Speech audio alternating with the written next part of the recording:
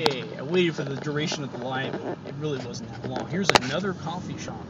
These coffee shops are almost coffee drive-throughs. They always seem to be vacant. But they also seem to be as common as the Oregon Lotto places, gas station, Chevron. Now this little area, Klamath Falls, is kind of like a little valley surrounded by mountains. And there's a lot of that in Oregon. A lot of places to live. There's a big Subway sandwich. It's Taco Bell number 2. And we're coming up amongst Walmart here, and an A&W. The only place I've seen A&W before in my life was in Mentone, California, near San Bernardino. These are Long John Silver's Big 5. Payless shoe source. I never ever like the shoes that come out of there. And the only reason why they're going to be able to survive next to Walmart is they're cheap as hell and the quality's just crap. Probably. Sorry, Payless, but that's just the way it is. Some people need those shoes, so they get it. You want working shoes, go to Payless. Okay, let me go over here to a little bit of a empty area. Now you'll see this kind of thing in you'll see just empty, open areas. Right next door to probably one of the busiest shops in the country. I don't want them barking at me. I was up in the Bay Area taking my camera, just messing around, just making a funny video with the Nob Hill Foods, and the guy says, you can't have a video in here, so I didn't do that. But anyway, this is a Walmart Supercenter, so it has McDonald's in it. I don't think that's the only McDonald's in town. It's got shopping, and it has everything you would find in Walmart. Here's the parking. This is Monday. It's a weekday. So yeah, I hope I won't get flagged down on trying to come in here, because I'm not trying to do anything wrong. I'm just trying to show the difference between the volume of traffic that you would get here at this Walmart and the other ones. Now, there's no sales tax up here either. I'd say the state tax is about equivalent. Also, as you look around, you can see a lot of trucks that have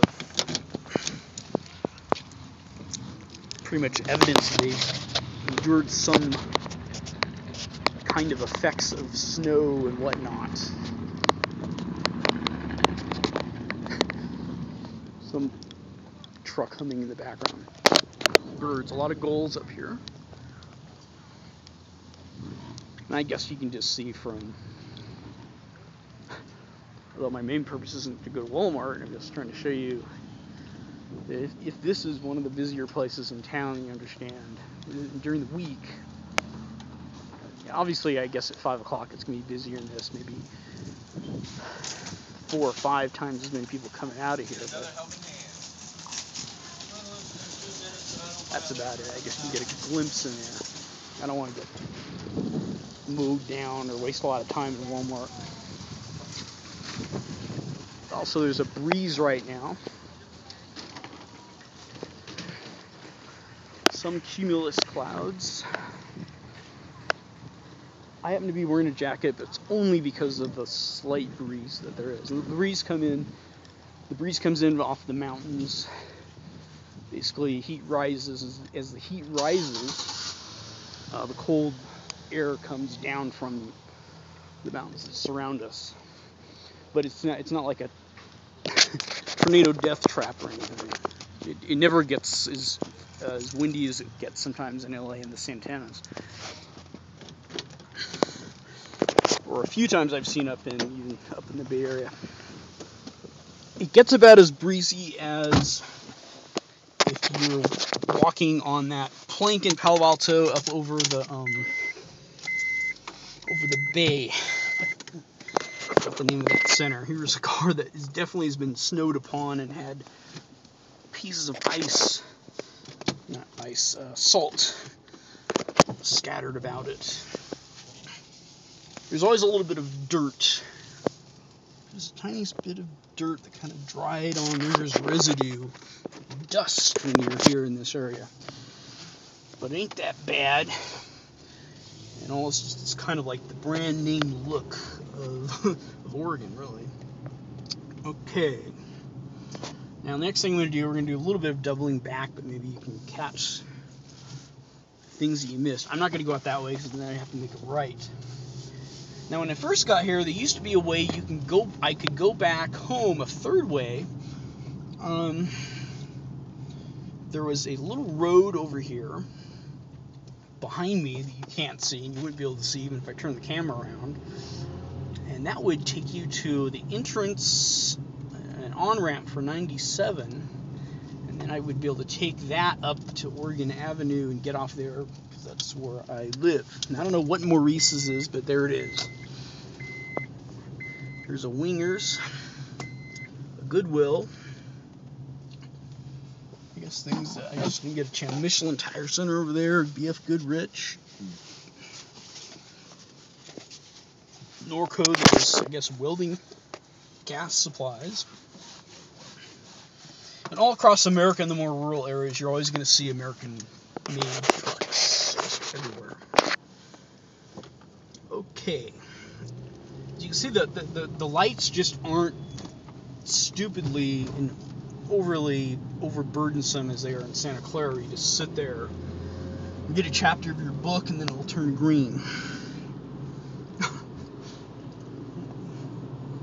Which is, if the lights were decent in Santa Clara, I might go there more often to squeeze in a visit or two to my niece and nephew, which I'd like to do more often. If I wasn't busy, I'd be there more often, that's for damn sure. Okay. The lights aren't that bad. Now, this is Washburn. I'm going to go all the way up Washburn to the Crater Lake Parkway that I mentioned maybe 2 videos ago that I would have made a left on, and that's where that piece of river was that I probably guessed incorrectly. I don't think that could be. How could that be the Klamath River? It could be.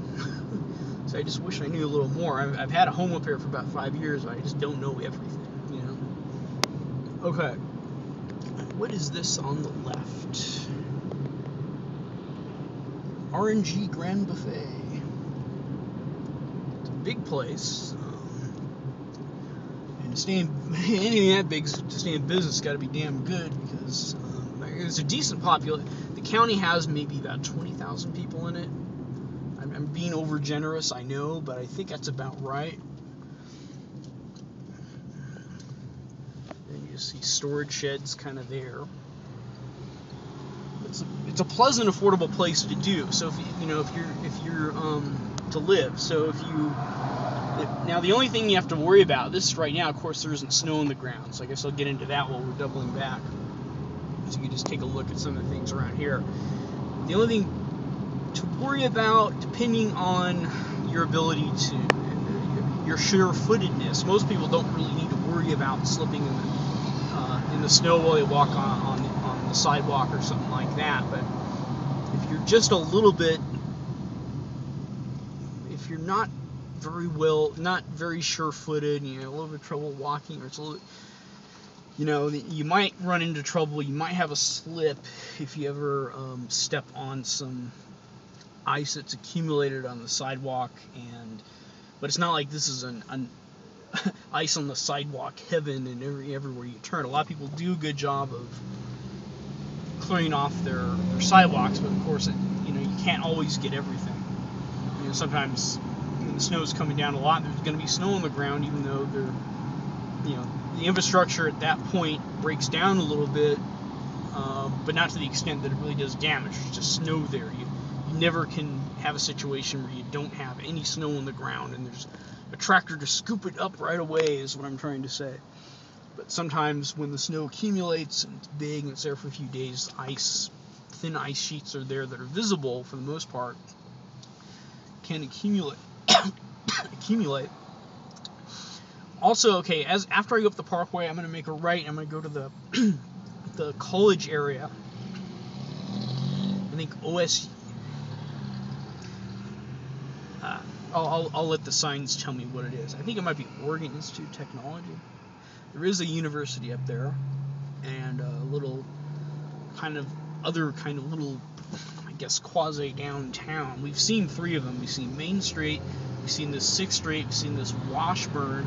I wouldn't really call Washburn a downtown. It's not really a white-collared business area, but these are just business centers. Washburn is definitely a business center. You got Allstate, donut shop, thrift store, Jiffy Lube, Sprint store. Okay, now up here is a Fred Meyer. I've never had encountered Fred Meyer until I had come to live here. Fred Meyer is owned by the same company that owns Nob Hill. And this is basically kind of like Nob Hill Foods' response to Walmart Supercenters. It's a nice place to go in. There's a little Carl's Jr. in there, Chase Bank. You can get gas here. Here are just some of the houses. You can look down one of the streets there. How am I doing on time? I'm doing okay. Here's a Lippett's Carpet Center. You notice when you see these places to go buy things, like, well, that's available for rent or available for purchase by Fisher & Nicholson. When you see these businesses, there's a child care center there, you notice they're good sized, and you can imagine that they're being good sized. They have a good amount of stock in it. You're not going to go wanting. You have to drive over to Medford to get something. Now, I did have to drive to Medford to drop off a package to be shipped, on the same day from UPS. UPS, of course, will pick up from here, but if you want to drop something off of UPS, you got to go to Medford for that. It's the only thing I've seen, and that is a couple-hour drive. Here is sometimes you'll just see places that used to be hotels a long time ago converted into housing. There's a little medical center. This is, I think, an apartment area, Pelican Point, if I'm right. Or it could be a condo, I'm just not sure. Now, up here somewhere, there is a AAA American Automobile Association. I'm not sure exactly where. I remember getting a map up here, or maybe it's up near the college, and here we are at Crater Lake Parkway. We got a red light, we got 12 minutes on this, and this light seems to be a little bit longer. Oh, God, here we go. Okay, and you can see there is plenty of law enforcement around here.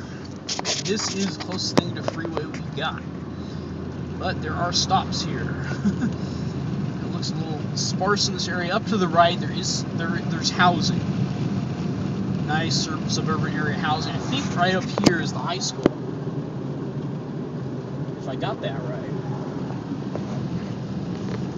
Of course, I've never been there. It's another church. There's a lot of churches in this town. Assembly of God. Mom used to take me there when I was a kid. There's a Klamath County Museum on Main Street that I've never been in. I probably should go there.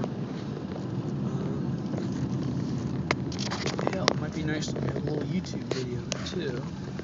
Who knows? Maybe they have other ones. Here's some housing that is the closest thing to the urban sprawl type housing that is now in both, where Sun Microsystem used to be and where Hyatt Ricky's in Palo Alto used to be. But Bay Area type sprawl is, it's not much of a sprawl. They really try to make a look at. What is this? This is a recovery. Oh, okay, rehab. Hi. Okay.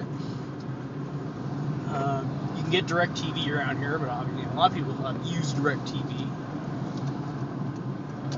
Just look at some of the houses, and you could just, you just have to keep in mind. You have to know that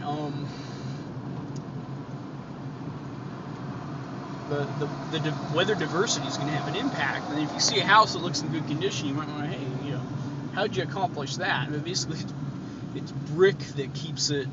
If you use brick, you're not going to have a lot of, I guess, expansion and contraction, or you just don't need to use paint, so therefore it isn't going to show. Nice little street corner here, I guess. Okay, I better stop.